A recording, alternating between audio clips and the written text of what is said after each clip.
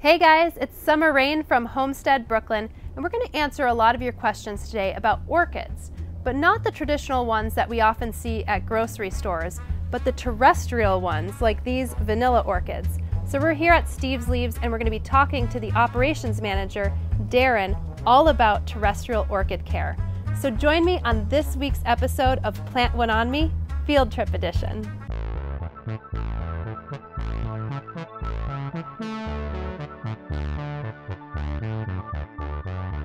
So Darren, tell us a little bit, because I know orchids they're a big family and some people get a little scared about having orchids in their home. We have some terrestrial orchids here, but just give us a little overview of the orchid family. Yeah, orchids are actually the largest family of plants in the whole world. They consist of over 25,000 different species, and of course the hybrids are just beyond that. Most orchids that people think of are like the Phalaenopsis and Cattleyas, and those are epiphytes. They grow in trees. They're by no means do they suck any energy from the trees. They're not parasitic at all.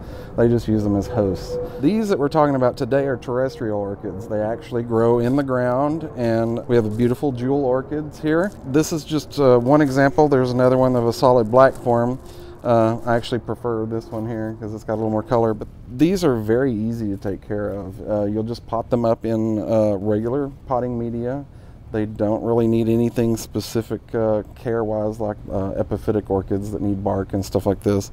And normal fertilizer will work as well on these too. But they aren't really known for their blooms so much. They will bloom once a year. They put up a scape with little white flowers on it, and they're enjoyable to see, but they're really mainly grown for their foliage. Yeah, which I love. I mean, I think the foliage is just so gorgeous, and I know some of the jewel orchids, I have a few different, I think the Macoides, they have these really beautiful lightning strike ones that look almost like a little golden, which are really quite great. I never see them this big though, so this one's like a generous specimen. Yeah, these are some of our stock plants, of course. We grow them out to this state, and then we actually take cuttings off of them and pot them up, and that's what you get to take home.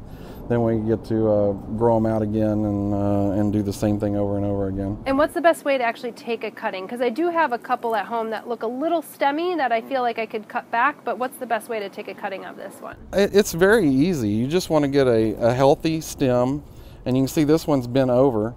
I would just cut it right here and leave at least the full top leaf section. You can take off these two bottom leaves, and you just stick it in some dirt, water it in. I'd keep it a little extra humid until it got rooted, but it should take off. And then what do we have here?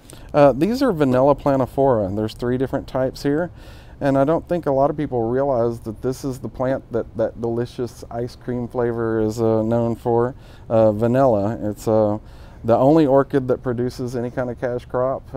It's a native to Mexico and South America. They grow up trees. It will bloom once it gets about 12 foot tall.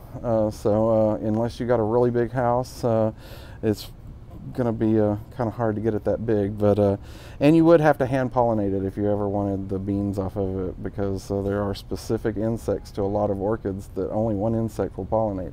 Most all vanilla is hand pollinated, and orchids don't pollinate like normal flowers. There's no powdery pollen. It's actually a sac that has to be removed and then implanted in a column. Fascinating. But we have 3 different varieties here. We have a full albo variegate form, we have a standard variegated form, and a green one. And as you can tell by these 3 plants, these were probably all started at the same time, and you can see the growth difference due to the amount of variegation in the orchid. Yeah, it's fascinating. Like, the proof is in the pudding, I guess.